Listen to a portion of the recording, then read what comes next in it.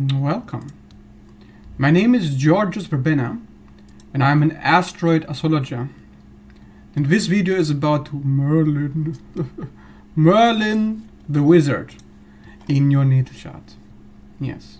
So there's an asteroid called Merlin. You can check out on astro.com the number 2598 in the asteroid list, and you will find Merlin in your natal chart. So what does Merlin mean? What is it about? Let's start with the mythology of Merlin first. So if you're watching this video, you probably found that Merlin is somewhere in your chart, hopefully in a prominent position in a 5-degree orbit around a natal planet. If you have it in the house, in the sign, without any conjunctions, it is not so easy to understand the prominence of that, because it's not really prominent at all unless it's a conjunction with something. So Merlin was a famous wizard of King Arthur, who was an advisor and a magician to serve as a counselor to guide the king towards his success. However, after all of that, he eventually left to the woods and met with a lady of the lake, which, by the way, is an archetypic manifestation of Lilith, or Morrigan, which is a reference to the three Morrigna in ancient pagan myth. So if you want to understand Merlin, you need to understand also his relationship to Lilith, archetypically, and how he fell in love with Lilith, aka the lady of the lake. Yeah, if you can look online, which was a nymph that lived in a lake, which gave King Arthur his sword. And Merlin fell in love with her, and then, according to some tales of the story, he was killed by her, because he fell madly in love, and it was like a spell was on him. He became obsessed with love, and this eventually led to his downfall. There are other mythology stories in which he is confirmed to be some kind of madman, because even in the Celtic language, the combination of the derivative of his name, which is Merlin Myrdin, Myr means mad and Din means man, which means madman. So you can alternatively understand Merlin in your chart if you just use the keyword madman to describe whatever that is that you have. And a madman that has some kind of shamanic powers and that goes through some kind of metamorphosis or shape-shifting, because Merlin took on the many shapes and forms of many animals and mythological creatures to perform some kind of trickery and to do certain roles to accompany King Arthur and to interact with the Lady of the Lake. Of course, Merlin inherited certain supernatural powers and abilities, so he points at those powers in your natal chart. But those powers are connected to madness and connected to a loss of control or some kind of obsession. So there's a certain, connection with Lilith, because it's exactly how Lilith interacts in the chart. But this, in case of Merlin, he shapeshifts very easily, and he becomes obsessed with the object that he's focused on. So the house and the sign shows you the obsession of Merlin. That shows you where Merlin gets stuck in his readings, in his study, because he's a great scientist, so to speak, and he invented many spells. He was famous for many things that he had done to become this special mentor to King Arthur. Because, of course, Merlin was born also from a special upbringing to give him these supernatural powers. He was born of a mortal woman and an incubus. And an incubus, just like Lilith, is a demon. A demon in male form that seeks to have sexual intercourse by sleeping with women, which is, of course, the corresponding spirit in female form to the succubus. So Merlin is born from a male sex spirit, and a mortal woman. Okay, so he's born out of demonic forces. Great! Again, a connection of Lilith. Again, no surprise that he fell in love with the Lady of the Lake. Now you need to understand what the Lady of the Lake is actually about, because she represents the fallen angel archetype in certain mythological meanings of Morrigan, the witch.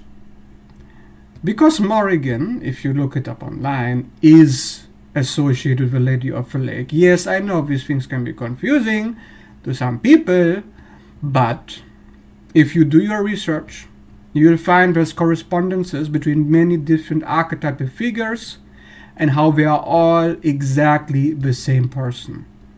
The occupation of the Lady of the Lake is that of enchantress. She enchants people and objects alike. She has Venusian charming qualities in which she uses her beauty to seduct Merlin and sometimes other significant figures. She gave rise to Lancelot and other certain heroes, and she is supposed to have killed Merlin. There's other stories in which Merlin was killed because he went mad, he turned psychotic, and some random people impaled him and then drowned him. So there's a connection to psychoticism in the natal chart. Wherever you have Merlin, there is a danger of going insane or going crazy and then being killed because of what you find, of the rabbit hole that you dive deep into, the rabbit hole you get obsessed with, and your head gets so deep down into the rabbit hole, you lose yourself in it. So there's a danger of dissolving boundaries too easily. So Merlin is a psychic indicator in the chart, because it's exactly how people become psychic, because they're cracked open like an egg. And then of course if you're cracked open, you no longer have a shell around you, you no longer have psychic protection. Your protection is disabled. So Merlin disables protective mechanisms in that area of your chart, which normally keep you sane and functioning in society as a human being. Merlin seeks to dissolve that functioning, to allow psychic powers to come in. And that planet is going to bring those powers to you. And Merlin is going to give you the feeling that, oh no, if I allow that planet to be unlocked, that sign, that house to be unlocked, I'll have to get my head a little bit out of the window. And there's this kind of temptation there. Yeah? Lilith, aka the Lady of the Lake, is the temptation to Merlin. So why is it a temptation? To fall victim to chaos. To fall victim to the divine dark feminine. The dark feminine tempts Merlin because that's where he gets his powers from, of course. He gets his powers from dark forces, right? He gets his powers from demonic sources. Of course, according to the story, you can reinterpret this by looking at the correspondences. Because the Gnostics refer to these dark forces as simply the forces that traumatize you. And somehow through this trauma, it creates a change in the personality. And this change can give rise to unusual abilities that are considered to be unnatural. Like a mutant, like a mutation. And of course this mutation leads to troubles, problems, isolation, mental health issues. So there can be mental health issues where Merlin is concerned in the chart. There can be a feeling of isolation. There can be a feeling that this area of your life is blocked unless you allow yourself to be a little bit woo-woo. To be a little bit whoop, you know, like Merlin. You need to be a little bit crazy to be that powerful, to have that kind of role. Of course, Merlin was a fictional person. He's not considered to be real. However, if you study these occult sciences and these occult mythologies, it refers to some kind of creation myth that has to do with the psychic origin of certain cultures, certain tribes in Ireland, which had magical abilities. So Merlin could point out that this planet in your lineage has some kind of origin somewhere. If you have connection between Merlin and the 4th house or the moon, it's clear that there's psychic lineage with a mother. This can also be connected to Merlin and Venus, because Venus also belongs to the mother. If Merlin is connected to your sun, to your Mars or Saturn, then there will be psychic origin in the father. If there is a connection between Merlin and the ascendant, the descendant, the midheaven, the IC, any of the angles, then Merlin is an integrated part of the personality that needs to be actualized throughout life and developed. So that means you could be the one who brings it in from past lives into the family where it lies dormant but hasn't been actualized yet. You are the fertilizer for that aspect. And of course, that can be very difficult because Merlin basically represents the archetype of the male witch or the wizard. Now, the wizard is some kind of iconic figure because he represents somebody who has a structured way of dealing with magic. He's not into chaos magic like sexual magic or losing your consciousness in order to be taken over like a priestess. He's not like that. He's more like a teacher, has more connection to the hierophant and the priest, but as a mentor, he has mercurial qualities. So he uses his mind, his rational mind, to teach. However, his powers come from the irrational mind, which is the succubus-incubus connection with demonic forces, which belong to the 12th house, or Pisces. So there's a connection also between Merlin and Pisces. I would suggest that Merlin is at home in Pisces. And if not, then perhaps it's at home in Gemini or Virgo, any of the mutable signs that are connected to magic or the rational mind or imagination, because there's a connection. If you have Merlin in the chart somewhere, he is going to help you to draw out hidden information, hidden knowledge, to teach yourself how to deal with the occult part of that area in your life. Yeah, the house is the area of your life which needs to be occult in your dealing with it because of Merlin. If not, then Merlin will be blocked and there will be no access to the psychic side of it. However, should you work with Merlin and unlock those dynamical, imaginative, visionary qualities, you run into the risk of going crazy, which is the psychotic side of Merlin. So it's a double-edged sword in the natal chart, like any asteroid is, of course, like always.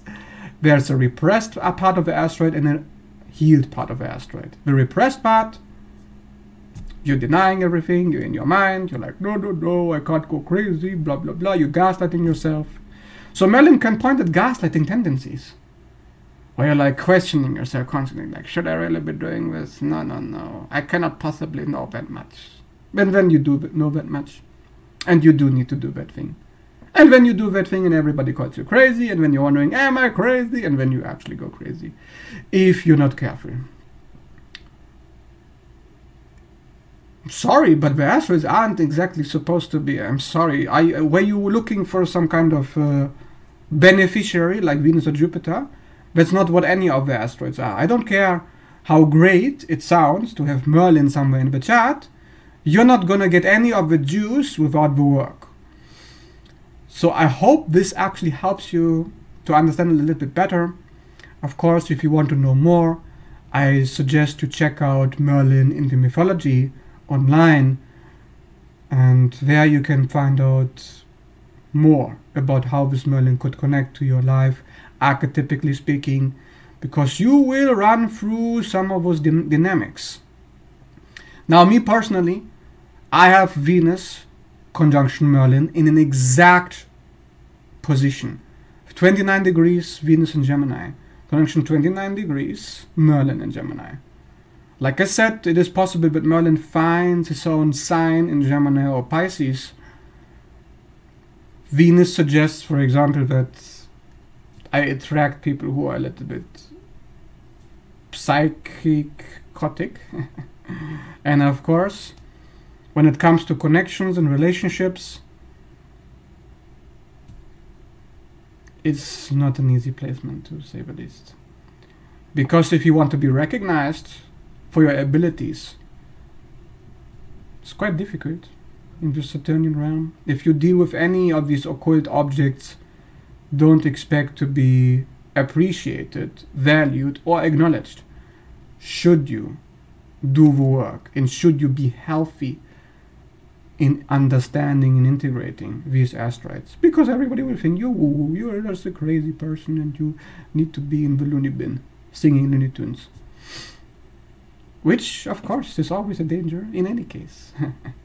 But allow fear to blind you and your third eye will be blocked, and then you can't figure out anything anyways, and you're just in darkness where nothing meaningful or magical ever happens. And that is of course the beauty of all these asteroids, that they teach you something magical about yourself, that of course you are afraid of. You are afraid, otherwise it wouldn't be an asteroid, which is a fragment of a planet.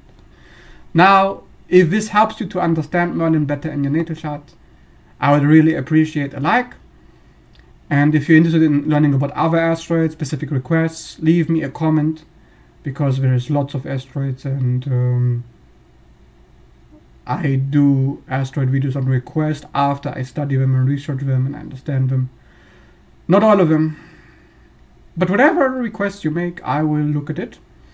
And if you are interested in a personal reading, in a natal chart reading, to understand your own chart and to understand the asteroids in your life and the different aspects and fixed stars and psychological meanings and mythological meanings and archetypal meanings of your chart and your life, which are extremely specific, so specific you think you are crazy for even suggesting that it could be that specific, but it is that specific, and you're looking for that, I am available at all times on Messenger or email.